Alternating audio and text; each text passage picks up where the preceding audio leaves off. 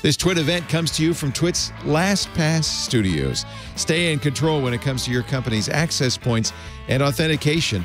LastPass makes enterprise-level security simple for your remote workforce. Check out lastpass.com/TWiT to learn more. Podcasts you love. From people you trust. This is TWiT. This is TWiT event number 7, recorded Thursday, May 14th, 2020. The future of securing digital identity. Welcome, everybody, to our LastPass live virtual panel on the future of securing digital identity. Hello, everybody. I'm Leo Laporte. Normally, in the past, we've done these live. Last one was in Boston, but obviously, that's not going to happen. In a way, this is great because more of you can watch. I hope a lot of you are watching our live stream at twit.tv/live. If you are, I encourage you to ask questions. We're going to spend about an hour with our panel and then another half hour answering your questions. You can ask those questions by tweeting with the hashtag LastPassPanel. So as you listen, if something comes to mind that you'd like to ask our very esteemed panel, here's your opportunity to do it. And by the way, I want to thank the folks at LastPass for putting this together and for helping us with the, as you can see, the studio naming rights. We're coming to you from our LastPass studios, and I think this series has really been exciting and interesting. I'll start over on your screen left with my friend Steve Gibson, who is a regular, of course, on our show Security Now. Was at our last panel in Boston. He comes to us from his Fortress of Solitude in Irvine, California. Hello, Steve. Yo, great to be with you guys, and I'll miss the selfie line this time, but maybe sometime in the future. Last year, or I guess it wasn't, was it last year? Yeah, it was last year. October, October, we spent several hours in a selfie line. It was a lot of fun, I have to say. Yeah, Steve autographed a bunch of weird stuff, and we had a good time. Yeah, it was great to meet everybody and you know, have some contact with our regular listeners. So at least this way we're able to reach out during a time when everyone is sheltering in place. Yeah, and I think have more time to enjoy. To my left, a friend of the network for many years, Andrew Keene. He's a writer, a filmmaker, a podcaster. And Andrew, is it fair to say a digital naysayer? I'm not sure exactly where to put you in this, but I feel like what I've enjoyed most about you is your willingness to kind of take on technology and say where it's not working. In fact, now your latest is how to fix capitalism, which is an even larger subject. Welcome, Andrew. It's good to have you. Well, thank you, Leo. I think I like to think of myself as a cheerful pessimist. That's good. Your timing is excellent, Andrew. It's good to have you here. Also, another returning veteran of our previous panel, the CISO at LogMeIn, a former musician working off his beautiful, high-quality MXL mic today, Gerald Beuchelt. It's great to have you back with us, Gerald. Thanks for having it. Thanks for having us. Much appreciated. It's definitely a good show. LogMeIn is the, of course, parent company of LastPass. So Gerald's got a lot of duties, including securing LastPass. We wanted to call this the future of securing digital identity, but when we planned this, the COVID crisis hadn't happened, and so what the précis we had written says the new decade brings new risk. I think the next month brings new risk. So there is certainly a whole new burden placed upon digital identity. Let me start by asking you, Gerald, if what's going on now how does it change how we think about identity and how we think about authentication? Is it changed at all?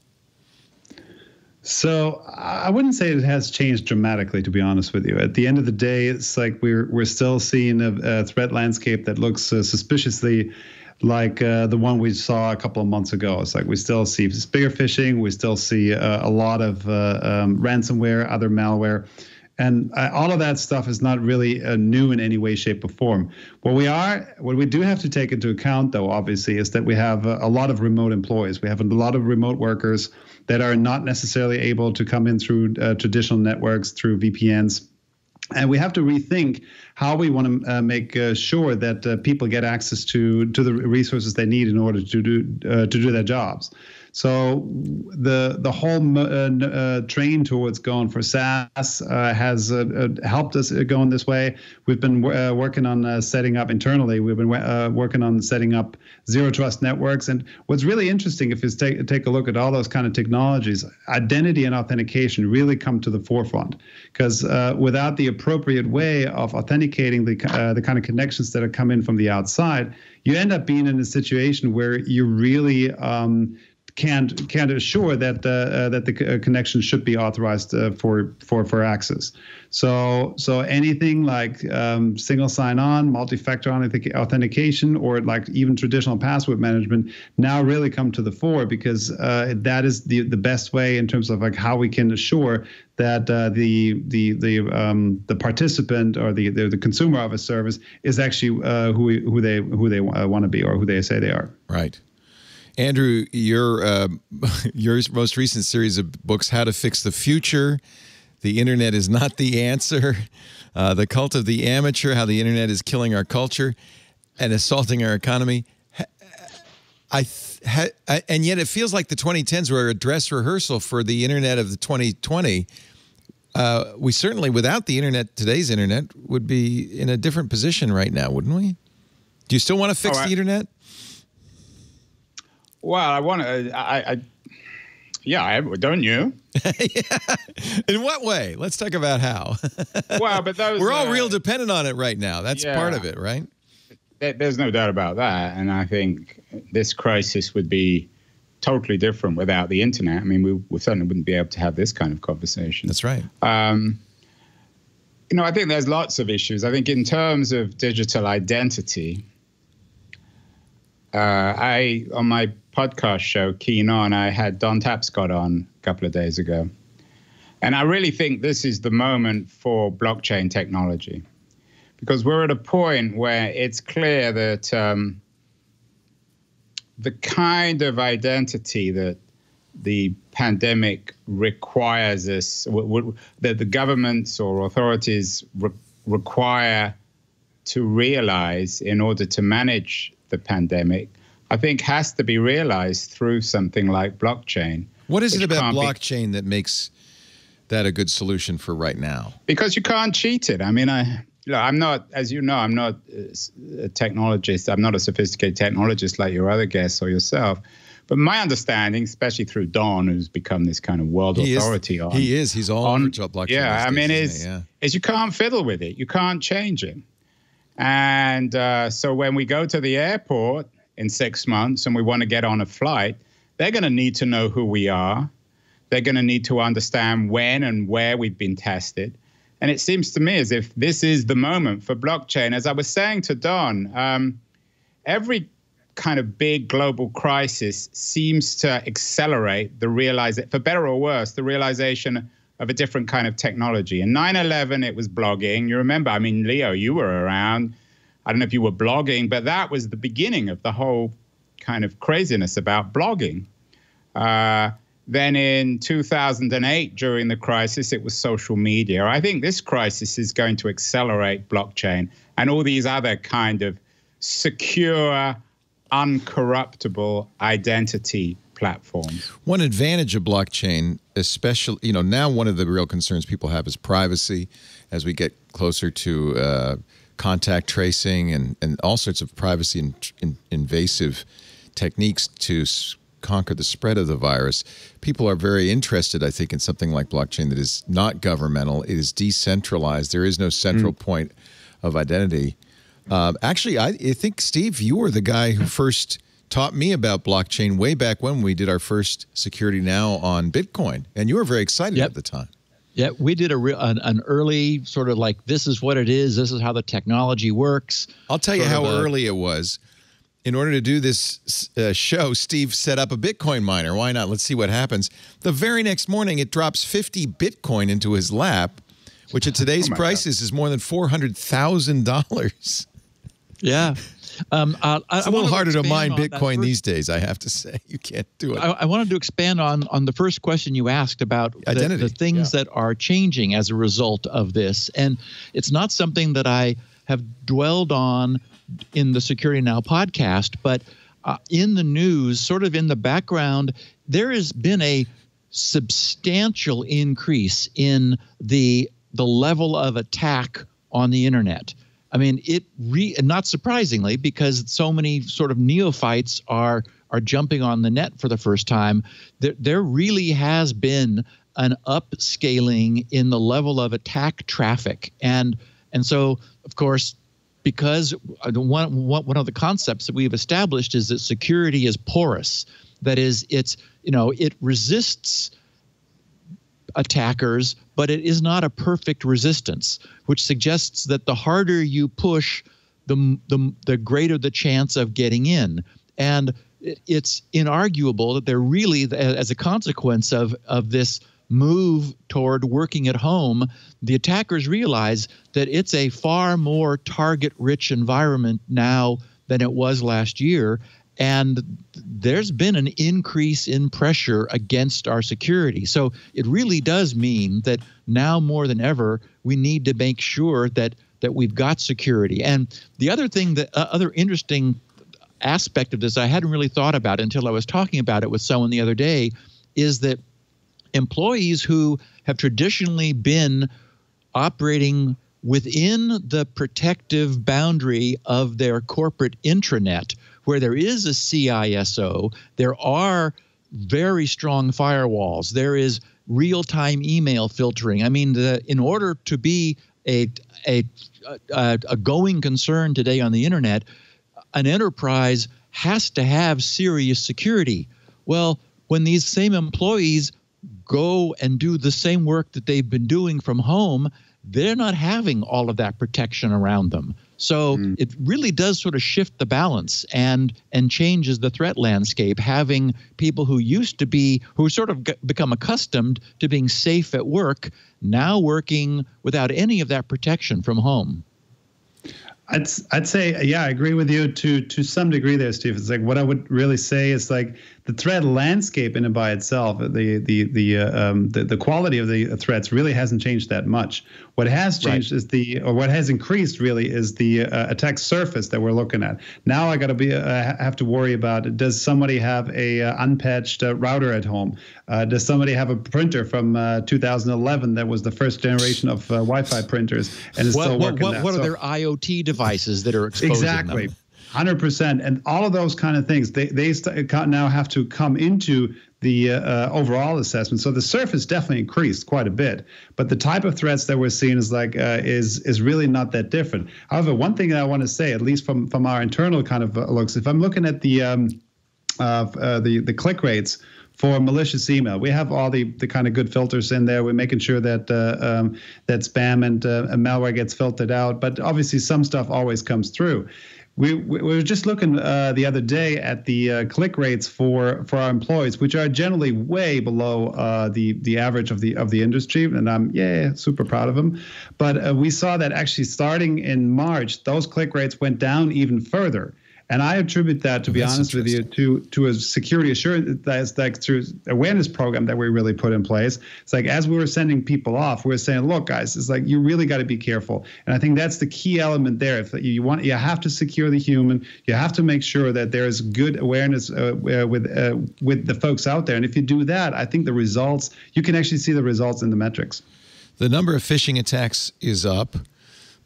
But also the number of attacks, I was looking at a CrowdStrike report that said the number of attacks on health care providers doubled from the fourth quarter of 2019 to the first quarter of 2020, and that ended in March, and I bet you it's increased even more.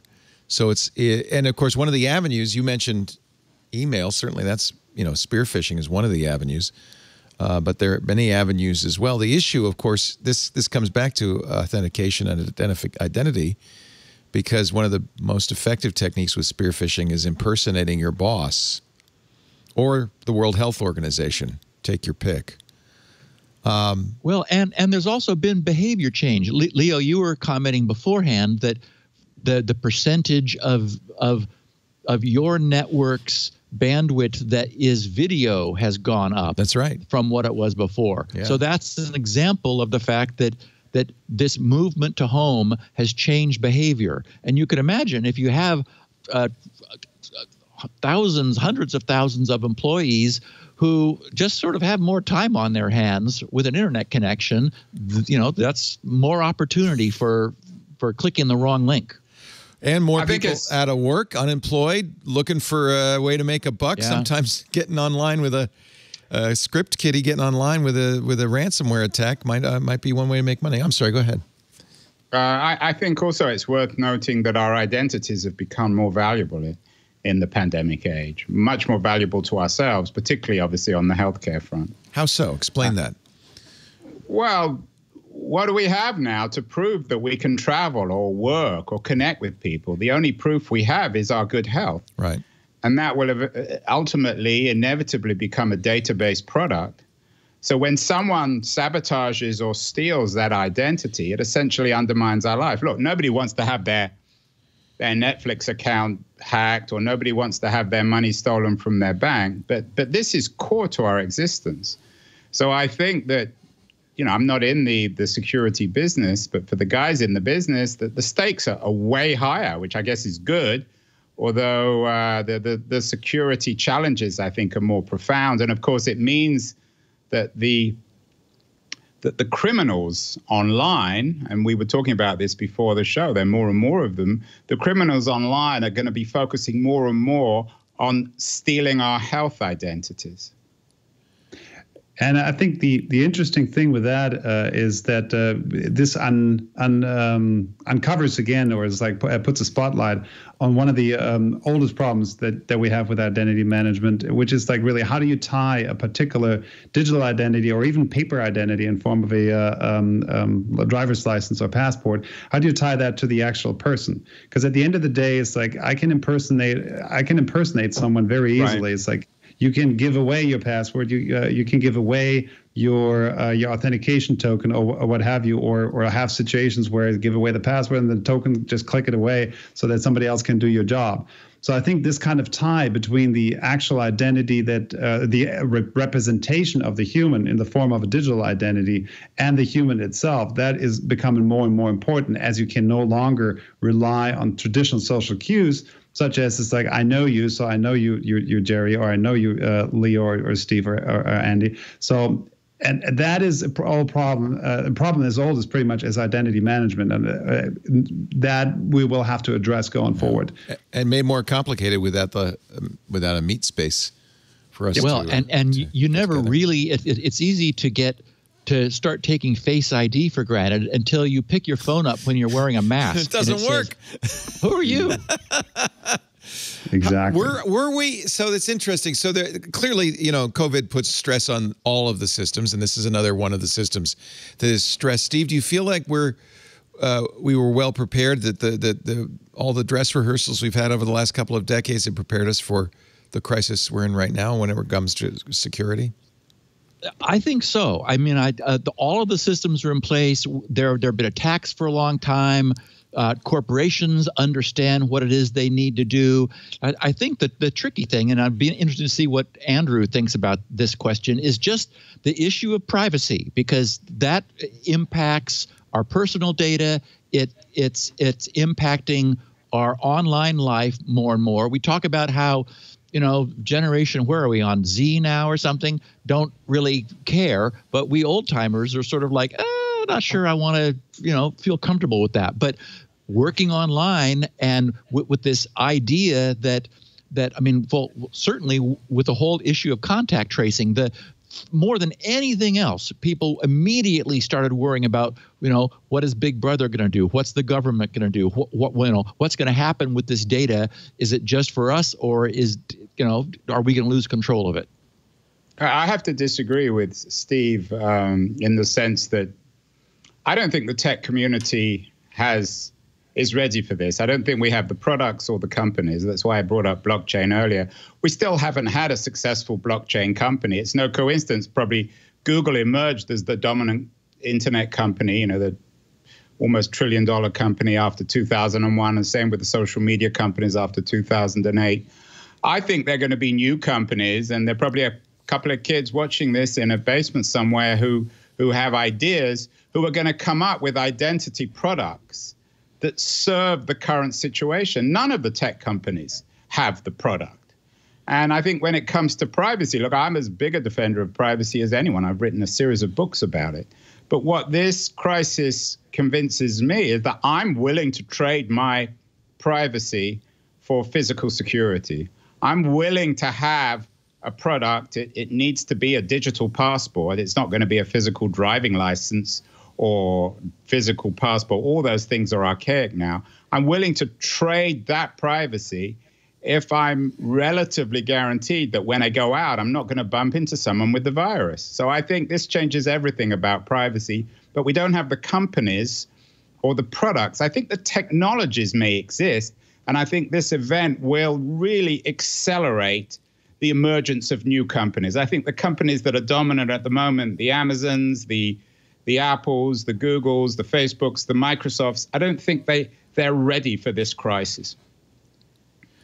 I guess my thought about this is that while I agree with you that blockchain represents an interesting means for authenticating information downstream, what we always see with security is this sort of the phenomenon of the weakest link.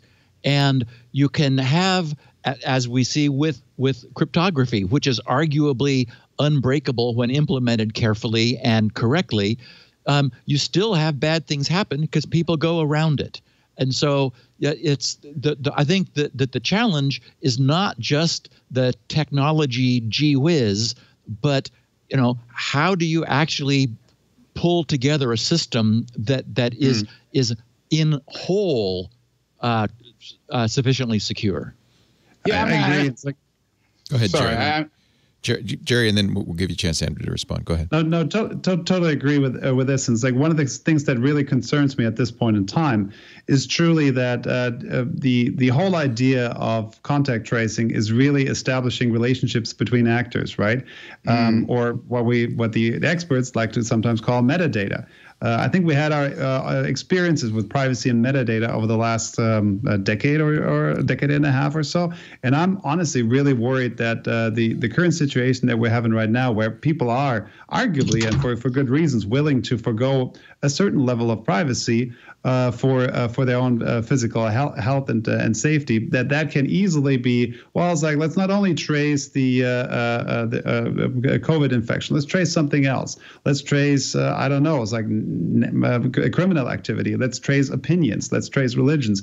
And it's like the worry that I have is like once this kind of technology is really out of the bag, it's like we're suddenly starting to be in a situation where this kind of metadata tracing, not only in the online world or through phone calls, but also in the physical world, becomes the norm. And I'm not sure that based on what I've seen over those, like I said, the last decade and a half, that this is something that I find particularly appealing.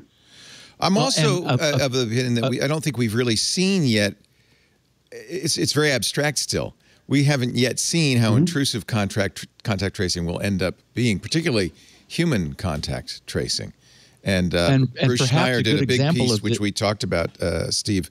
Bruce Schneier did a big piece on how mechanized contact tracing of the kind Apple and Google have offered is just not going to work. And we're going to need human contact tracers. I think you agreed with that, Steve. But when somebody comes knocking at your door and says, all right, I need the last 2 weeks of your travels, who you talked to, and I'm going to call all those people, and I'm going to tell them that you said they saw you. Well, I think when it really gets down to it, people might be a little bit more skittish about this than we think now as in abstract. Go ahead. Well, and remember that in an opt-in system, for example, in Singapore, we know that there was only 20% of the people in Singapore decided to use contact tracing apps. They just didn't feel comfortable with it. Right. Andrew, you had a point, and I'm sorry, I had arbitrate between the Skype calls. I was just going to say, I mean, none of this is going to, whatever anyone says about the blockchain, it's never going to be 100% secure. But I do think there are some interesting experiments out there that we can look to. In my last book, How to Fix the Future, I spent quite a lot of time in Estonia, and Estonians are pioneering this online identity, this networked ID system, which does link healthcare and crime and taxation. And they're doing it in a way that rewrites the social contract between the government and the citizen. We do give up something on the privacy front, but on the other hand, there's a great deal of trust in Estonia towards the government, and the government is becoming more accountable and transparent. So I think this new kind of social contract can work if there's transparency on both ends, both from the point of view of the government and the citizen. This has to come from the government now. It can't come from private companies. It's interesting, Singapore and Estonia share a lot, but the one difference, I think, is that Estonia has more of a democracy, whereas Estonia is essentially a quasi one-party state. It's a soft one. Singapore. It's a soft one-party state, but it's nonetheless not really a democracy. Estonia is a genuine democracy, and they've done a very good job through the kind of people like Taavi Kotka, these very sophisticated tech executives and entrepreneurs who have pioneered a new kind of system. So I think we're going to be looking more and more at places like Estonia for a digital identity that protects the rights of the individual to the extent that that's possible in this new world. Estonia is an interesting example because as a former Soviet satellite, I would imagine the citizens of Estonia are very reluctant to have an authoritarian government of any kind, and yet they've acceded to this system. In fact, they even offer this digital ID to anybody anywhere in the world. I've been very tempted to get one. So do the people of Estonia embrace it and think it's a good idea? Well, the Estonian government will, of course, say that. I have quite a lot of Estonian friends, and they're all, not all of them, but some of them are a little bit skeptical about the efficiency. But I don't think people are fearful of the Estonian government as Big Brother. I think it just doesn't work. And this is a classic tech problem. It doesn't work in the way that they were promised. But it's the beginning of something. Right. And it's certainly a better model than the American model, which is basically to ignore it entirely and increasingly slip and slide into just profound dysfunctionality when it comes to dealing with this crisis. Yeah. I think that Estonia did have one problem with their digital ID, because I remember, was it a Heartbleed? I think they had an issue with the generation of the keys. There was a bad chip. It was a bad chip, Yeah. That's right, and they had to recall all the cards. Yep. I do feel like things like blockchain, this kind of digital ID, are still in their infancy and really not probably ready for today, but something that we should certainly be exploring for the next time down the road. Well, and we have this in the U.S., this looming issue of the election, and what do we do when people are having to avoid polling places? Well, this is a question of authentication, right? And there's a real tension between people who want to make sure that people only vote once and that it's the actual voter, and they're worried about voter fraud, versus people who want to make it as easy as possible to vote. Is it possible to have and then there's, and I for some reason I've been getting a lot of calls recently, especially on the radio show, from people who say, why can't we have online voting? And every single time they say that, I said, well, all the experts, including Steve, tell me that's not doable, that it's not possible, it's not secure enough. Is this an authentication problem, Steve? I can't think of any way with the infrastructure that we have now to pull that off securely. And yet that would be something maybe in November we would like. Oh, we'd definitely like to have it, but we're just nowhere. I think the other issue there is we ought to be thinking about the possibility of selling your vote, because it's like if you vote in a place, it's like it's hard to prove that you voted one way or another. While at the same time, it's like if you have things being done remotely through whatever means possible, whether it's technology or otherwise, how do you ensure that that there's not a massive amount of vote buying going on, which would obviously be detrimental to the quality of the election. Yeah, we have laws against campaigning within 50 feet of the polling place, which seems kind of a 19th century prohibition in this day and age. But that's the whole purpose of it, right? Is to prevent vote buying and prevent vote trading and all of that. If it's online, but I mean, it feels like if you had an Estonian system where you had a digital identity. You had that identity tied to individual voters. You'd need some sort of paper trail. You'd need some sort of receipt to say, yes, we registered your vote. You voted this way. We'd also need some sort of way to do a audit or a recount. Is that the main problem, Steve, with existing online technologies? It's just not auditable? I'm trying to think of things that we have now that are sort of similar and secure. And one of the things we can do now is print stamps at home, where where there are mechanisms for preventing fraud in that. So if there was some means for assigning a person a QR code that had a serial number that was then bound to their online vote, and it would, that having an immutable serial number could prevent multiple voting. And I mean, you can sort of begin to see that there's a way to get there, but boy, amid everything that's going on, it's just not going to happen. It's not going to happen in the next 6 months. That's I'm surprised, Leo, that you're sounding like an analog guy. You're saying, well, we're not ready for it. Isn't that when the ears of the tech entrepreneurs perk up and say, if Leo's saying that, we got to be ready for it? Yeah. I mean, we know there is a need for it. I mean, it's a desperate need for this identity system, whether it's for voting or for healthcare or for many of the other activities of an increasingly digitalized world.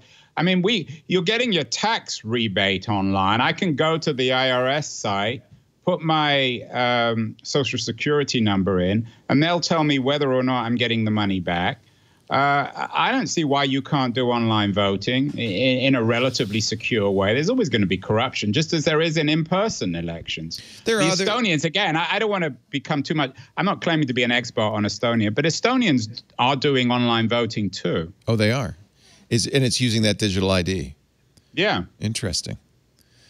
I think there's also the issue, which is completely not a technical issue, of making sure it's accessible to people who don't have a smartphone or an internet connection. There are other issues as well. I mean, it's not merely a technical issue. It sounds like we could solve, Gerald, do you think we could solve the identity issue of this at least? I think it's a hard question, to be honest with you. And it's like, I don't. It's a great answer, by the way. Perfect answer. Yes. Like, sorry, man. I don't necessarily see that we're quite there yet, because it's like if you start to look, especially in the U.S., if you look at where we are today. How do you establish identity in the first place? Well, you have a birth certificate or a naturalization certificate. Those are really the two things where you get started. Well, if I recall correctly, there are about 10,000 municipalities in the U.S. that or entities in the U.S. that can issue those kind of certificates. Validating those is virtually impossible. So the point where you start, that's already broken. So, and right. establishing then an identity on top of that, you're building on sand. And I feel it's like as long as we're still in that kind of situation, coming up with the latest mousetrap that really does another cool thing on top of that doesn't necessarily solve the underlying problem. I feel it's like we really have to look at the underlying problem. What is an identity? What are personas? And how do they relate? How do the digital representations or the paper representations ultimately relate to the people? As long as we haven't properly solved those kind of issues, I don't necessarily see how we're going to be solving the other problems that we're facing with this. You know what I mean? And our previous president didn't even have a birth certificate. So, you know. You're watching our special LastPass event, The Future of Securing Digital Identity. Steve Gibson from Security Now. Andrew Keen, AG at Keen.com, a futurist and a person who wants to fix as many things as we can, as quickly as we can. And the CISO of LogMeIn, Gerald Beuchelt. A reminder, if you've got questions, and I feel a lot of people kind of saying, but, and wanting to know more, this is a great time to tweet them. Just use the hashtag LastPassPanel, hashtag LastPassPanel in your tweet. Laura will pick those up and pass them along to me. In about half an hour, we'll open up to those questions. So this is a good time to do it. I think about, I foolishly sign my email with a PGP key, as if if that's in any way secure, and it takes about 3 seconds to think of about 5 ways that can be faked. I've tried a digital certificate as well, a little more secure. At least that kind of validates that I have access to the email address I'm signing with.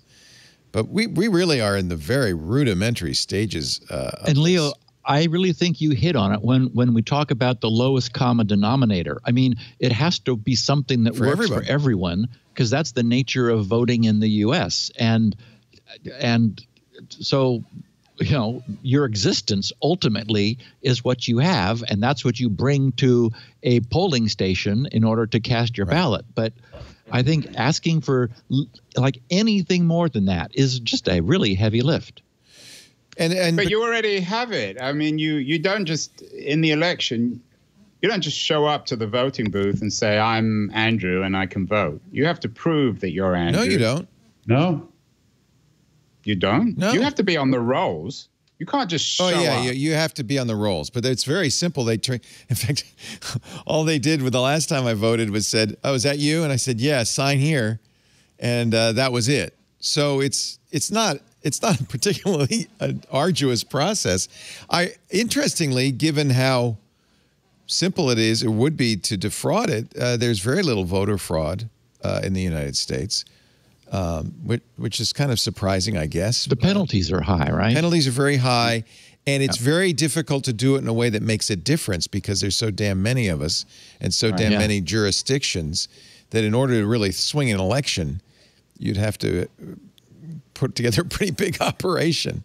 Part of the thing that makes this all so difficult, I mean, we're all you technologists, you could think of ways. Somebody in the chat room suggested, oh, it's easy. Just you need a DNA ID. You could think of ways to uniquely identify any individual. The problem that we have certainly in the United States, and I think in many nations, but maybe here more than anywhere, is a mistrust of government and a deep-seated interest in privacy that would make most of those techniques unusable. You do. I know LastPass. Gerald does some biometric stuff, and Apple seems to have found a way to do it fairly accurately. So it is possible.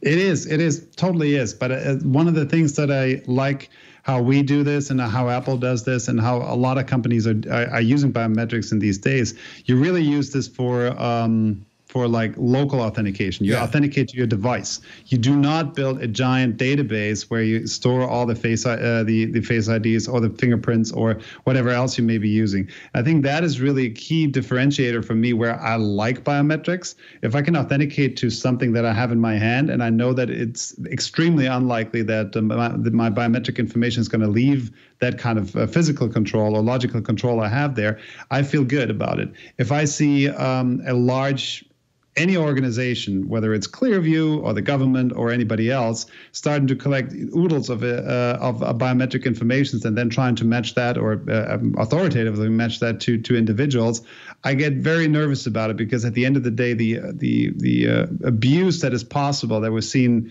again, uncovered on a daily basis where those things have been happening in the past, it's just phenomenal. So what we've been really trying to do at LastPass there is like for the multi-factor authentication solution we have, we really tie this exclusively to the respective local device. There is nothing going out there. We don't collect biometric data outside of the devices that the user have under their control, and we leverage the technologies like Apple, the Secure Enclave, or the respective kind of other technologies in order to make sure that that we have the best protection available there. And I think that's really the decentralized approach, and that's where I totally agree with Andrew, that blockchain has this very nice decentralized kind of feature. Decentralization is going to be critical for this to be privacy preserving.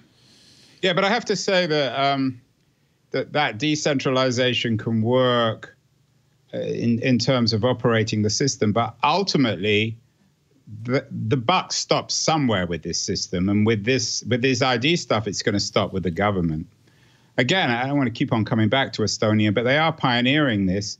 With the Estonian system, the government does have a right to look at your records. But if they do, you're alerted.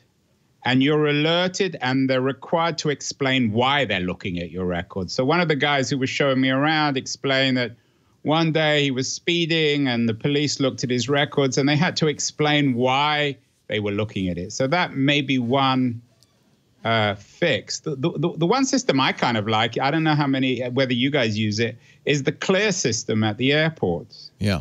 I don't know who operates them, and I don't even know how much security there is. And you don't know where that fingerprint and iris scan ends up. Yeah, but what do I care? I just don't want to wait in line, and it works very well. I mean, it's a private system, I think, but I'm willing to trade that in exchange for not having to wait half an hour in a line. Well, and you're not alone. Millions have signed up for Clear.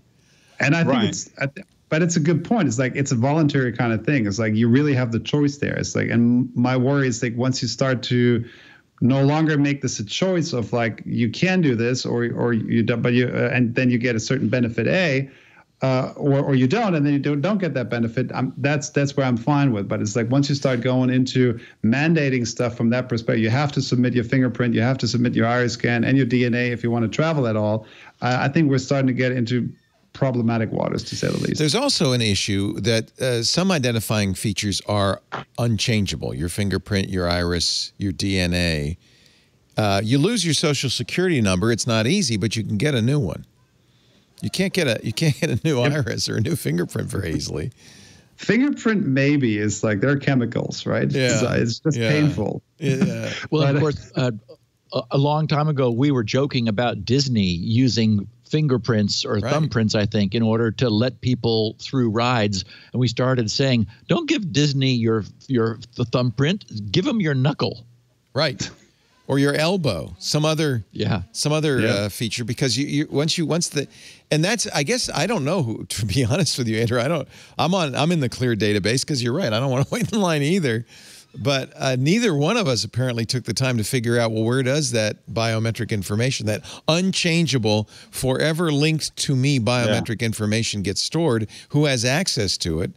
Oh, I think I would trust Clear. I think the big fear with that kind of thing is it getting hacked by someone, and then that's another issue. Some guy in Moldova or somewhere stealing, knowing exactly all my physical data and being able to impersonate me. So we're coming at some critical features of an identity system that we would want. One would be the ability to reset, right? And yet you want it in some way clearly tied to you. We want it to be decentralized, right? Because, and yet, I mean, I think the only entity that could do this would be a government. I don't know if people trust the U.S. government more than they trust Apple. I would guess not. And the problem with private enterprise is that everything's for sale. Right. And you know, for example, Gerald mentioned Clearview AI, the company that was just scanning every source of social media and getting themselves sued. They've now completely withdrawn from Illinois because Illinois has the most stringent privacy laws, that BIPA regulation that they just decided they just had to steer clear of. But for example, in the case of Clear, if that's a private enterprise and they've acquired all of these retinas, well, that's worth something to someone. That's right. And they're a private enterprise. So I mean, again, we don't trust government, but anything that a corporation does is for sale to someone who's willing to pay enough. A privacy policy's duration only persists as long as the company isn't sold. You know, and even then, and that's always been my and maybe subject to change. Yeah. Leo, you mentioned my my sort of tech critique. I'm not against Google or Facebook, but I am against the business model which rests on the acquisition and essentially sale of data, which I still think the Google and Facebook business models rely on. And it's not because these people are good or bad. It's because that's what they have to do to make money.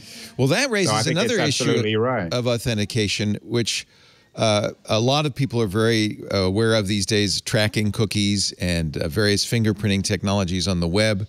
I remember Google saying, yeah, we're working on gait recognition technology so that just by having a Google phone in your pocket, it can measure with the accelerometer how you walk. And that's apparently uniquely identifiable. Certainly, and combined with other factors, would be uniquely identifiable. And most of this technology is built not to surveil you, but to sell to you, to market to you. Jerry, is this something we should start worrying about? Is this a part of authentication that's potentially dangerous? It could very well be. It's like at the end of the day, all of these kind of type of technologies really depend on the use case for which they're used. And there's the classical thing about dual use. It's like you can use it for good, you can use it for bad. The technology in it by itself does not necessarily discriminate. So gate detection can definitely be something that is very helpful if you want quickly to authenticate. At the same time, we're now in a situation where facial recognition is really a lot less feasible because everybody's wearing the mask, which I'm like, hooray, that's good. Yeah. I have a feeling this may end up being something we continue to wear as a fashion slash privacy statement. Oh, so I have my hat on, I put my face mask on. It's like I'm hard to recognize. Absolutely. Yeah. In fact, Neil Stephenson in his book, The Fall, his most recent novel, talks about a unit that the kids wear that hides their identity with various lights so cameras can't pick it up, but, and I thought this was kind of clever, can also project an identity. And so it can be used to say for a social media purposes, for instance. And in fact, people have multiple personas. So this is my work persona. This is my personal persona. And that face can project different personas depending on the activity they're engaged in and so forth. I thought that was quite clever. I thought that was quite interesting. And I think that's what we're doing digitally today. It's like if I'm looking around, it's like how many people have 1, 2, 3, 10 different social media accounts. That's right. And actually using them sometimes for their friends and sometimes for their other friends and for their parents and for work and for whatever else. So I think we're already doing that today. And I think I don't know that it's really desirable to allow anyone, to be honest with you, linking those kind of different personas, because people set them up for a reason. They want to have this kind of separation, and it's something that is replicated from the real world, where you can't change your face, but you can definitely change the way you look or the way you appear and in what kind of circles you move.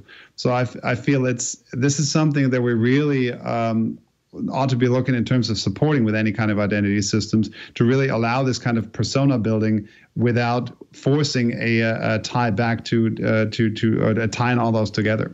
It's easy enough. And you also have to wonder how many of those personas get to vote. One persona, one vote. Exactly. As long as that persona owns land, then it's okay, right?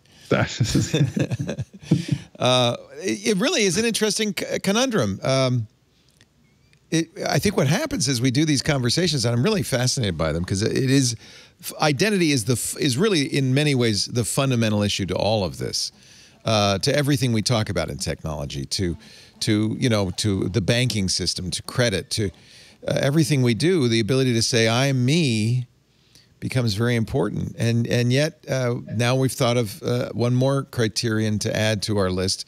You should be able to have a fungible persona that you can choose depending on, like you would your clothes, depending on your mood.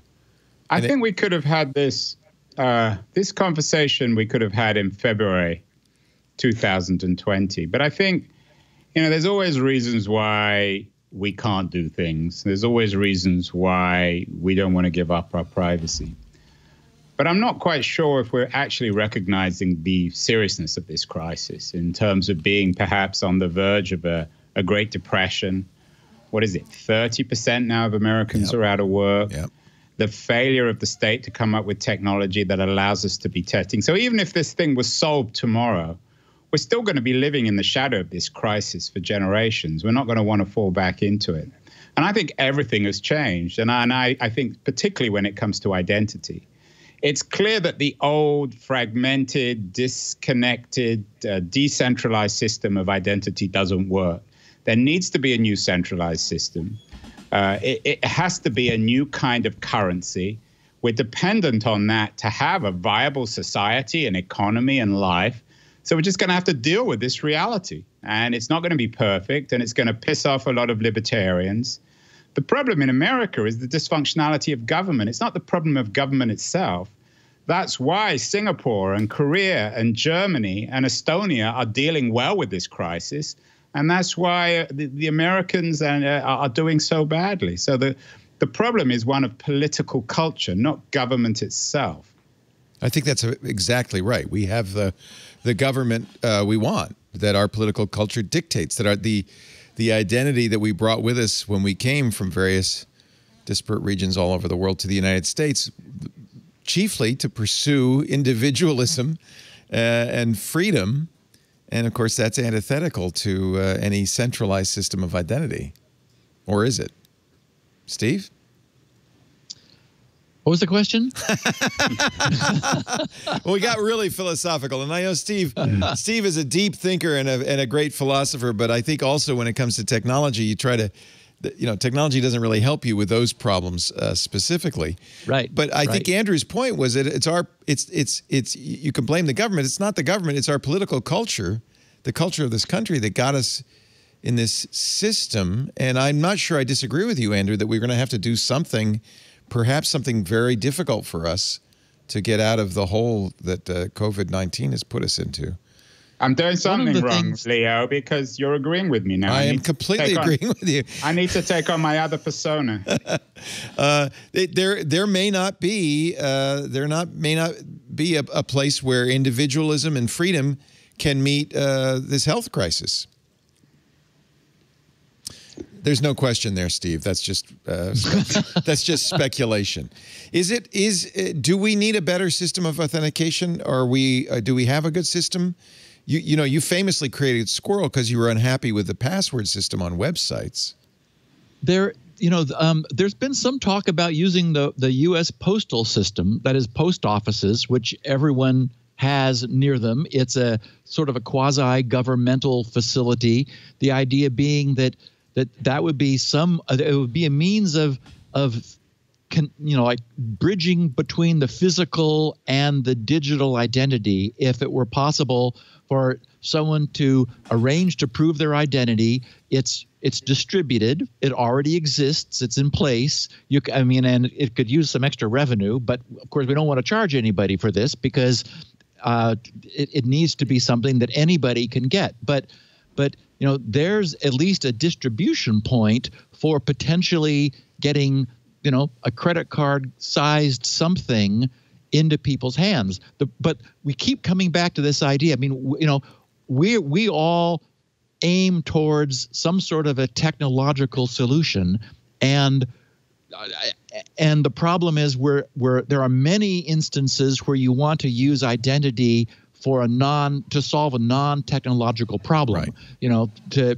And there's societal issues. It's not only that you need to prove your identity to a computer. Yeah. You need to prove it to many other venues. Right. It would be nice to have some system, but we have these. But either way, people, please, I would love to get your questions. Tweet them. We're going to give you a chance to ask them in just a bit. Use the hashtag LastPassPanel. You don't have to tweet at TWiT, although if you want to, that'll maybe make it a little bit easier for us. Hashtag LastPassPanel if you have thoughts or questions you'd like to pass along as we continue our conversation. The future is not bright, but maybe there is a technological way out of it. And it might well require a system of authentication and identification.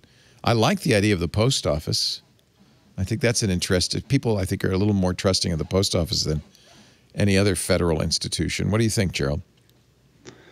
I think, well, it's like with the passports, we're using the post office already today. So I think that's right. That's a way where we could tack onto this kind of general distribution from a distribution perspective. It's like I wouldn't know whether I really would want to trust the post office to ultimately manage the associated databases behind that. But it's like as a distribution system, I think Steve is spot on. That's definitely something useful. I think there's, if you look at this, there are other things that are already in the play. We have the Real ID Act, which I think was now postponed, which ties together the different DMVs from a driver's license or ID card perspective. So there is some. That's a step in that direction. Yeah. Yeah, there's some there as well, and again, it's like I'm sometimes a little bit skeptical that I really like this idea. Having lived in Germany and having been in the system, and which has definitely a fairly centralized kind of like management of the identities that you get out there. But I think, yes, we can tap into a lot of those kind of things and then ultimately build a network of, it's like define the identities, not necessarily through a single kind of issued piece of paper or a secret that you maintain within your technology systems, but through the relationships of multiple of those. So it's like if you look at something like your Twitter identity and your bank account and your telephone number and your driver's license and the combination thereof, that really gives you a high degree of confidence that this is there. So keeping a wallet of some sorts, ideally with physical and with digital kind of artifacts, I think can ultimately be your best representation of an identity that also allows you to really use different kind of authentication mechanisms to tie stuff together and make it as accessible as possible for the user or for the person holding that identity, but also makes it flexible enough to adjust to different situations. I should point out that if you work with children in the United States, I know in California, but I think it's U.S.-wide, you have to submit a fingerprint for identity history summary check. Whether you're working as a coach of Little League or teaching kids, and you actually go to the post office to do that. They have. I have to say though that without wishing to again be too miserable here, that if I could think of two institutions most ill-suited to being these kind of front doors on digital identity, they would be the DMV. Right, the post office and the DMV. The one that comes to mind for me are the Apple stores. Now, again, we have the problem of these being private companies, but it has to be a high-tech environment. And the reason why the Apple stores have been so successful, I mean, obviously they're sexy and cool, but there are also places where you trust the assistants. And their Genius Bar, I think, is a really, excusing the pun here, is a genius invention. And that's what we need. We don't want some completely indifferent, inefficient person at the DMV telling us why we can't do something. I think the word most used in the post office, and particularly the DMV, is no. We need a platform that says yes. And I think something like Apple, or a way of leveraging what Apple have achieved through the government, through public platforms, would be the ideal solution. I think, Andrew, you did, to push back, I don't want to agree with you too much, so I'm going to push back a little bit. Okay, good. Because I do see a lot of people in a lot of forums, Twitter and Reddit and Facebook and others, very concerned that the public health crisis we're going through is going to give law enforcement and the federal government the excuse they've been looking for to start creating a national database, a national identity system, and that it will persist beyond the health crisis, that this is just the camel's nose under the tent for something that law enforcement's wanted all along. And Leo, one thing that you touched on that I think is really salient here, and that is, what do I get in return? That is, in return for having no lines at the airport, you were saying, hey, this is a value proposition for me. I'll give up my retinal print if I don't have to wait in line. And so where we see, for example, only 20% adoption of contact tracing apps in Singapore, the idea there was, well, people are making rational choices, rational, self-interested decisions, and they're saying, I'm not getting enough back for what I'm concerned I may be giving. Wow. So if we're trying to get some sort of solve the problem of online identity or on a national scale, there has to be something that is clear to the person who's giving up some aspect of their privacy. And people will. All the research shows people. It's a commodity to be traded, and if you tell people this is what this means, if you give us this, it's like, oh, okay, yeah, that sounds really good. It's worth it to me.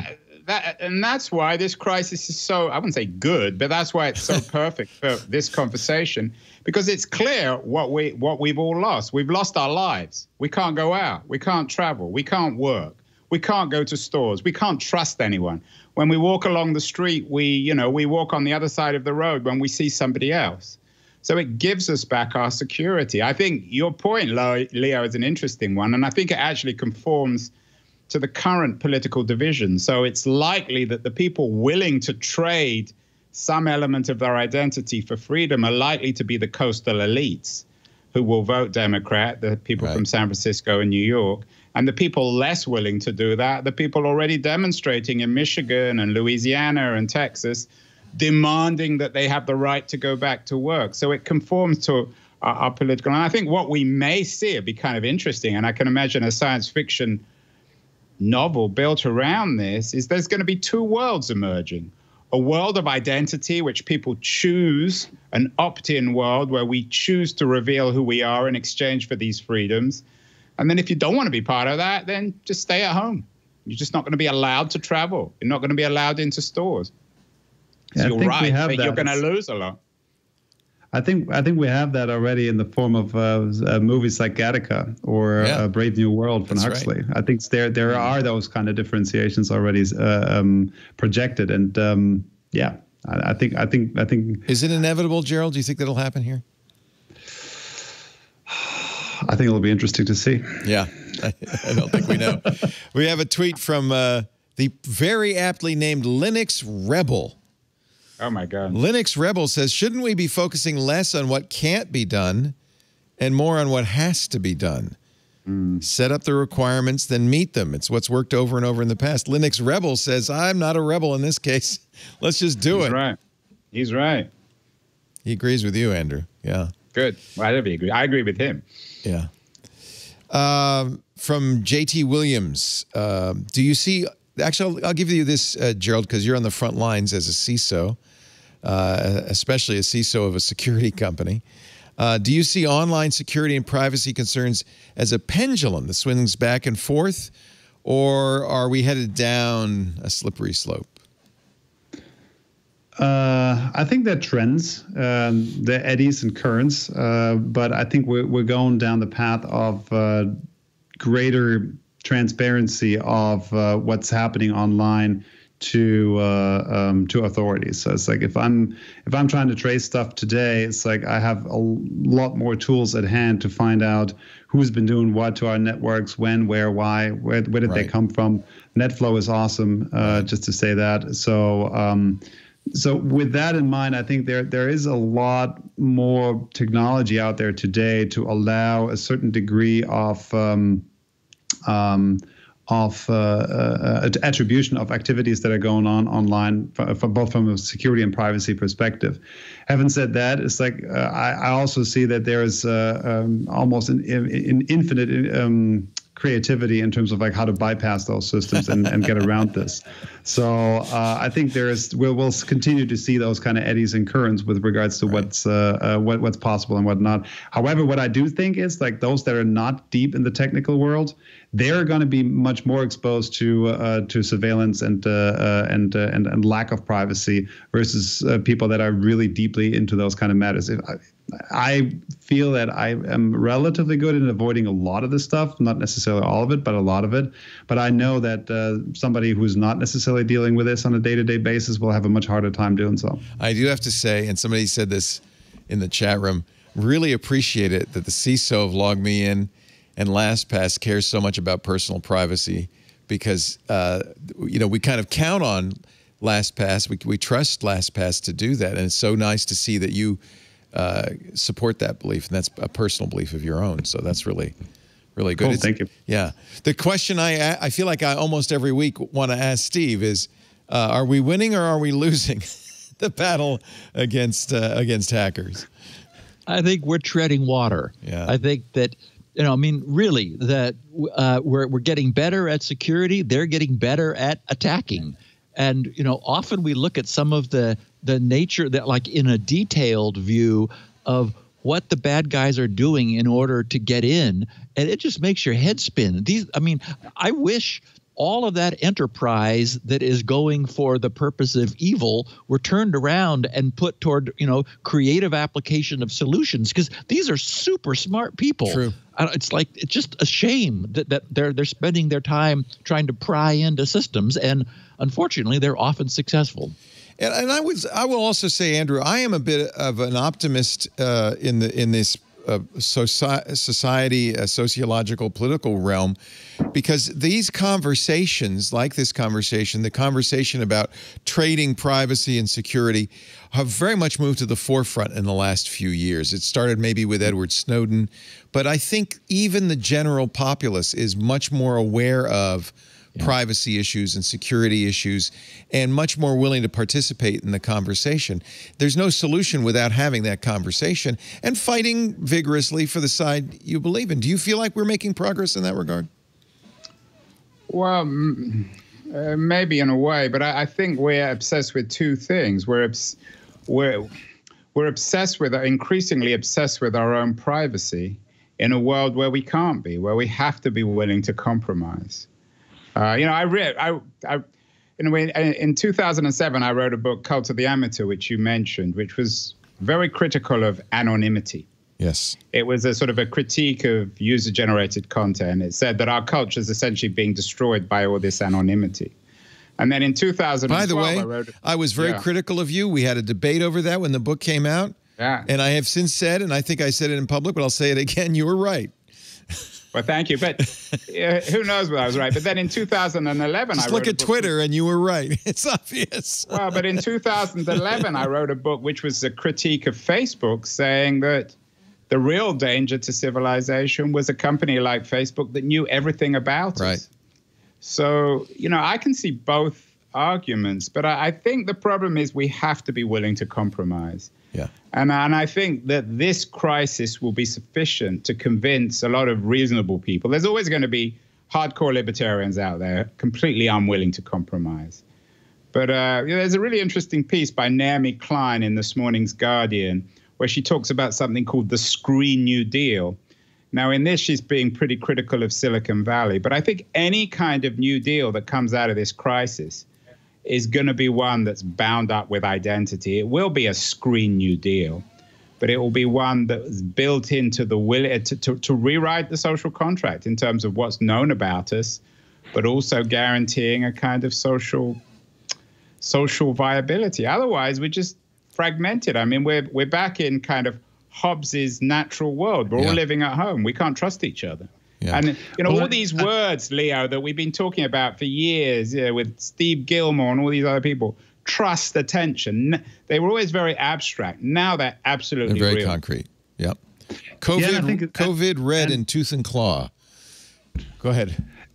Just one for this, Andrew, is like just following up on that. So I think if we really think about when did privacy actually start to become part of human society, and I forgot who it was. It's like who said it's like privacy really only started to become something of a thing once we moved into large cities and mega cities. Because as throughout the human history, we were living in relatively small communities of a few hundred people, maybe 500 or 1,000. 4,000. Those were big cities back when.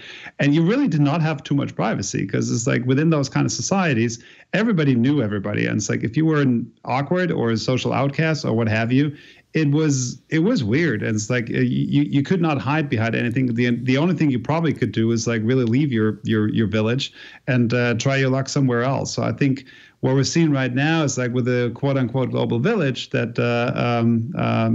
McLuhan kind of coined. I think we're really realizing that we are back in a global village where suddenly everybody knows everything about everybody if they want to. Right. And that changes the behavior kind of back to some of those times that we were at before. I do still disagree that we want to get rid of privacy altogether, although I think it's going to be increasingly hard to really maintain it, though.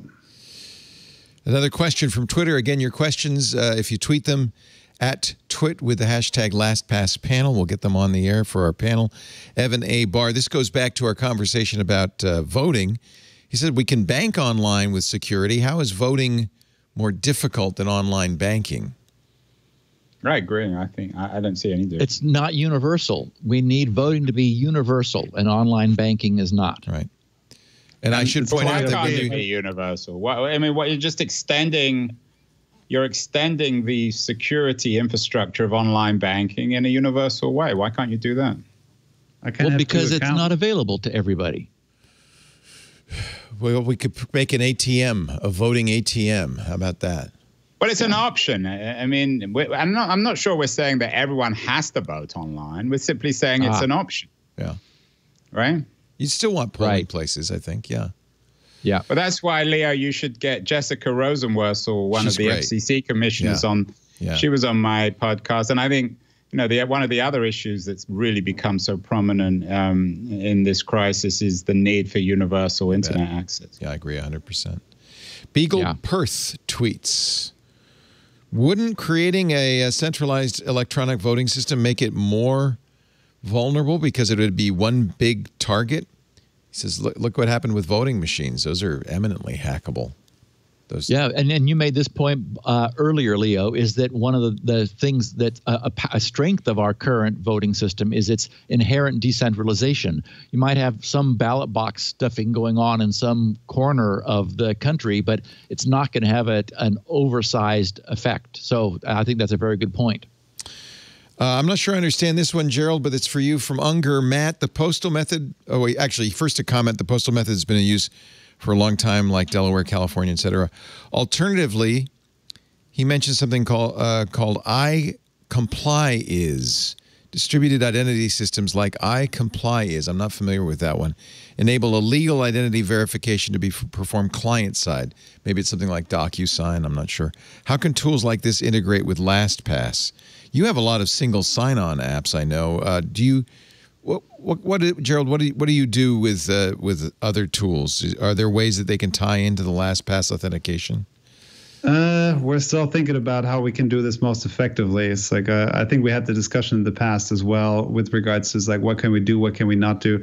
I think the idea of LastPass being a digital wallet for all kinds of authentication mechanisms is something that is super attractive. Love that. But idea. It does come with a bunch of quality assurance issues, and it's not something that can be easily done. Sure, you can hack this together pretty quickly, but you want this to be properly safe. So I don't know that particular authentication system. iComplyIs. I'm looking at it now. It's a compliance management. It's intelligence compliance management. iComplyIs is, I guess, short for information systems. I mean, it's tough to build a wallet that is actually works and that you don't necessarily expose stuff. So something to be looked at for sure. Investor services. That's what the IS is.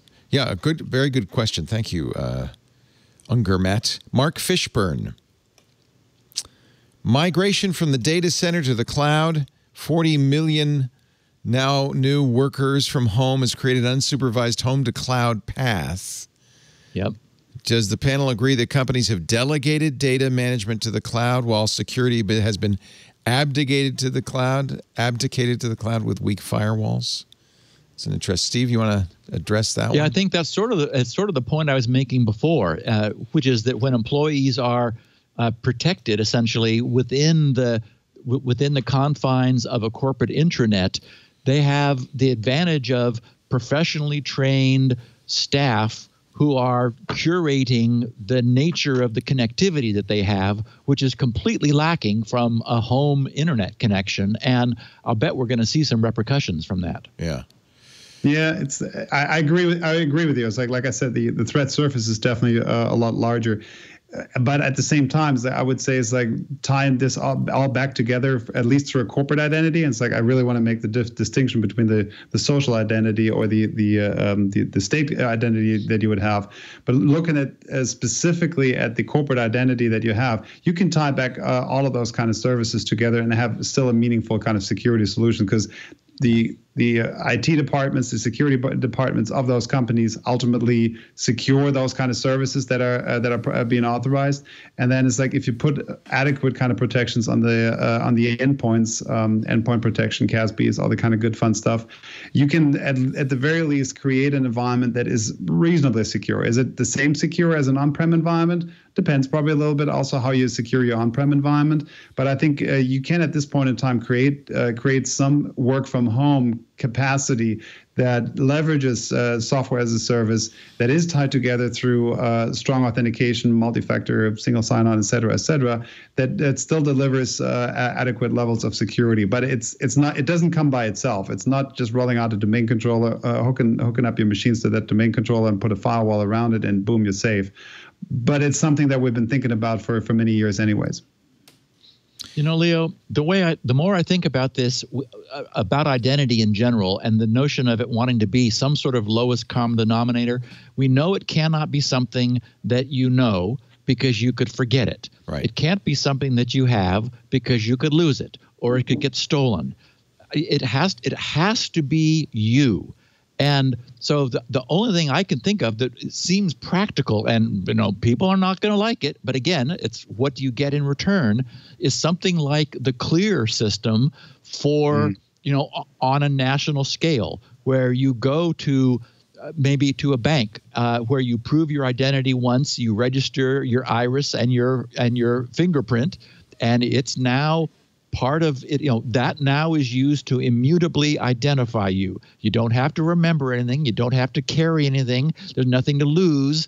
And as long as the system, which is then later verifying your identity, is secure, and that we can pretty much do. I mean, the biggest problem is we always call it the last mile. In this case, it's like, the last foot between something and you that verifies who you are. And I just think it has to be biometrics, because that's the only thing that meets the requirements. And of course, we know it comes with the liability of who do you trust to give that information to?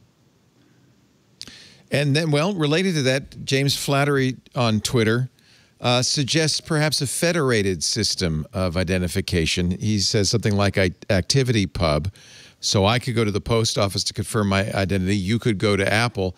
Is it conceivable, or does that add too much complexity, that one way to decentralize this and one way to maybe make it accessible and acceptable to privacy advocates would be to federate it, to decentralize it?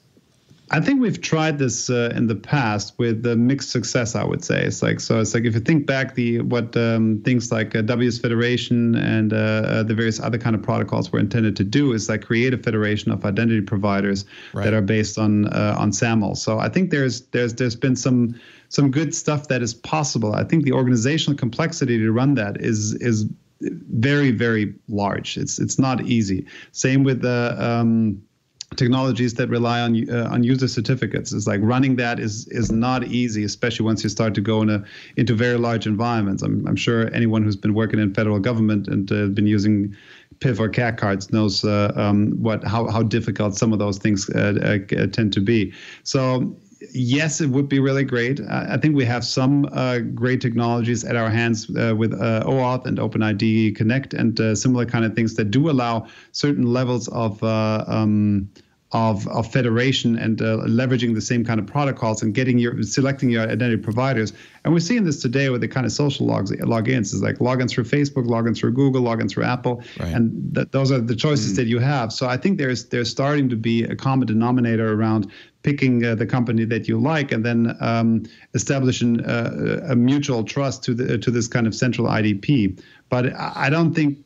I think it's like solving that takes a lot of time and a lot of organizational efforts. Well, we got some time. We do indeed. Let's end on a high note. We talked about the challenges, and of course we talk all the time about the challenges that this current health crisis presents, but it also does seem to present some opportunities. It certainly got us in the last hour and a half thinking about different solutions to the problems that face us.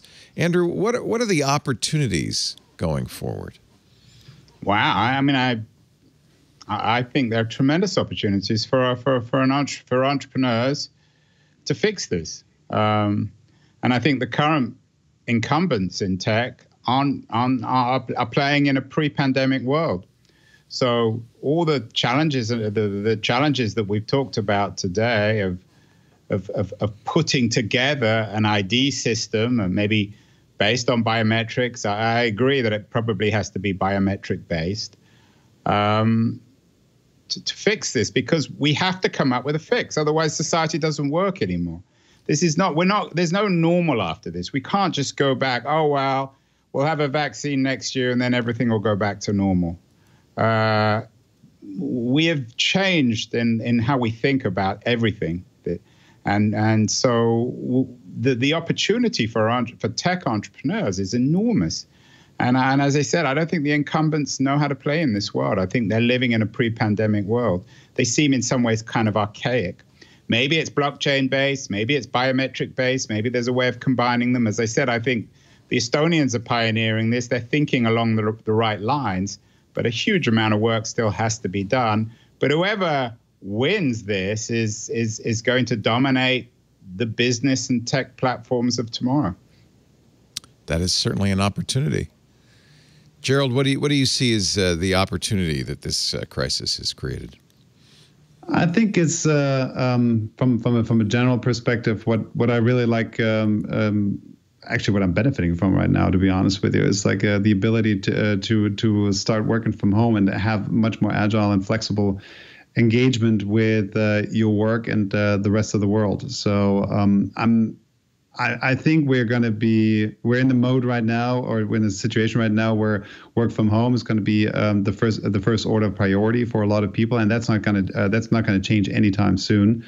It may swing back a little bit, but I think we're going down that path. And that creates in and by itself, I think, a lot of opportunities in terms of like how people interact with each other. Funny story out of this is like my team is very distributed, and we have a lot of folks that are for meetings or so dialing in, and we always had a few folks that were always in the room. Working from home right now makes the interactions much more equitable, because before it's like the folks that were in the rooms like had the giggles and laughs before and after, and a different level of interaction. Now we're all pretty equitable in terms of like the kind of interactions we can have, and I think that changes the dynamic in the team. And if you start to scale this from a very small kind of a group to something much larger, like an entire company or an entire industry sector, I think it becomes relevant, and it becomes really something where we have an opportunity to shape how those kind of communication, how the collaboration ultimately shapes out. And I think we all agree that in some form or another, the way we identify there is going to be critically important going forward. It's an interesting point, because it's true. Even just when we do our shows, the people who are in the studio always have an advantage over the people who are over Skype. Yep. So once everybody's on Skype, it is an equal playing field. It's interesting, too, to see how the tech community is responding, because Twitter just told its employees, you never have to come back to work. Yep. And Apple said, I think it's time you got back to work. They're already calling employees back to the campus. So different, Facebook and Google kind of split down the middle and said, no, don't come back till 2021. But I do think that's going to very much change how people think of work, what work is in this country. We're a service economy. And in a crisis like this, a third of our country's out of work because they're service employees that have nobody to serve. So that's certainly something we're going to have to rethink. Steve, do you see an opportunity coming out of this crisis? I guess I would expand a little on what Gerald said. I agree with him completely, and with your point, I was going to bring up that the note about Twitter. I don't think even if this virus disappeared a couple of years from now, that we're ever going to go back the way things were. No. I really believe, we see examples of this in security all the time where nobody wants to make a change. Something forces the change, then it happens, and oh, look, it's okay. And so there was certainly resistance to, I look at the freeways in Southern California in the morning and in the night.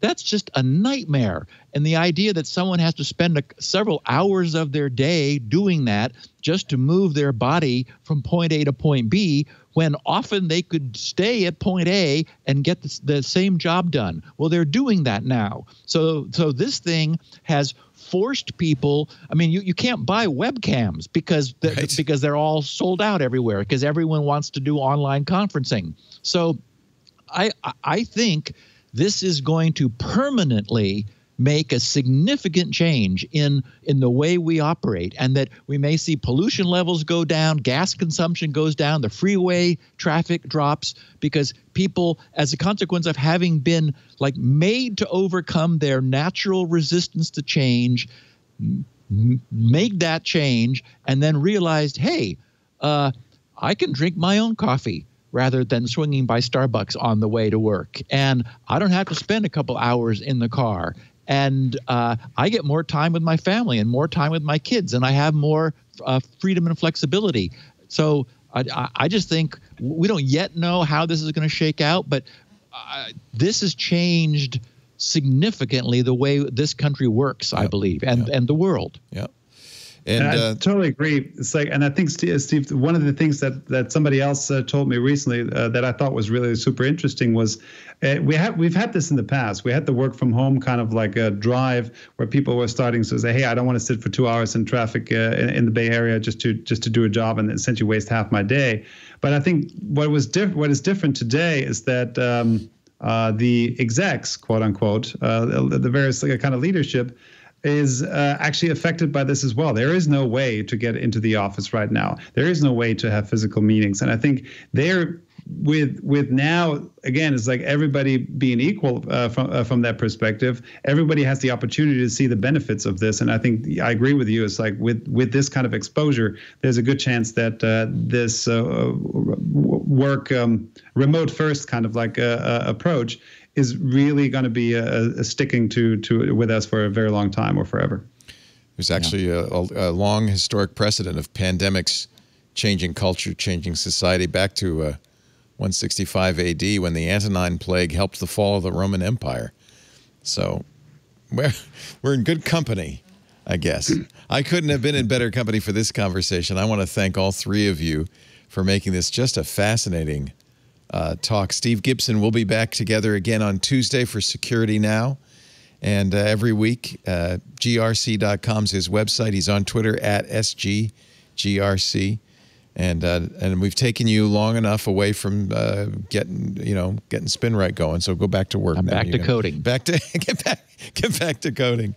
Andrew Keen, are you in the middle of another book these days, or what's your status?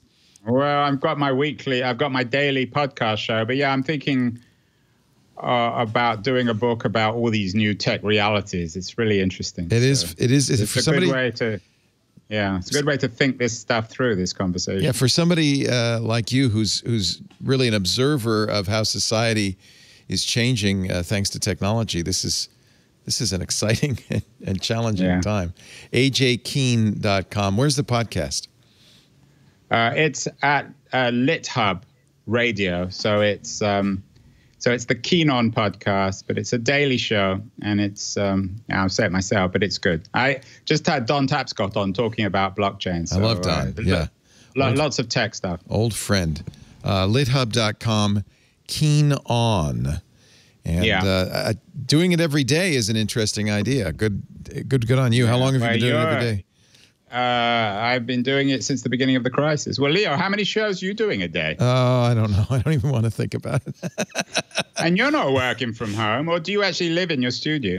It's interesting because I do have the capability of doing all the shows we do from my house, as do all of our other hosts. In fact, they all are.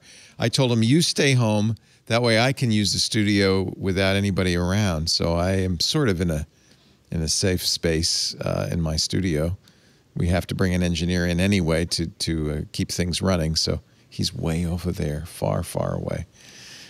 In fact, thank you, Anthony Nielsen, for coming in. We really appreciate it. Anthony's got a mask on and taking care of himself. And, of course, my wife. But that doesn't count, Lisa, because I live with you. So if you've got it, I've got it. So it doesn't really matter.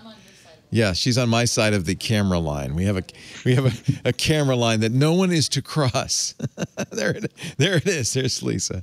And Gerald Beuchelt from CISO from Log Me In. Every time we get together, it's been a great conversation. I know we're going to do another one of these events for LastPass in September, early October. We don't know if it'll be virtual. My guess is, if Andrew's right, it's probably going to be virtual for now on. But we'll find out. We'll find out in the fall. But I'll see you then, and stay safe, stay healthy, Gerald, and thank you for what you do to protect all of us at Log Me In and LastPass. Absolutely. Really appreciate Thanks for having me. It's as always, great fun be with you guys, and definitely inspiring conversation. Great brain food. And, by the way, thank you so much to LastPass. They named the studio. They bought the naming rights to the studio, which we are forever grateful for. Really, frankly, if it weren't for LastPass, I don't know if we would have such a big studio. I might be back in my living room. But thank you, LastPass, and I encourage everybody to go to lastpass.com/twit to find out how LastPass can help you with authentication, passwords, single sign-on. And frankly, it's a secure enclave for everything that I need to keep safe. LastPass.com/twit. Thank you, LastPass. Thank you, Andrew, Jerry, Steve. We'll see you next time. Thanks to all of you for joining us. This has been a fabulous conversation. Our second LastPass panel on the future of digital identity. Bye-bye.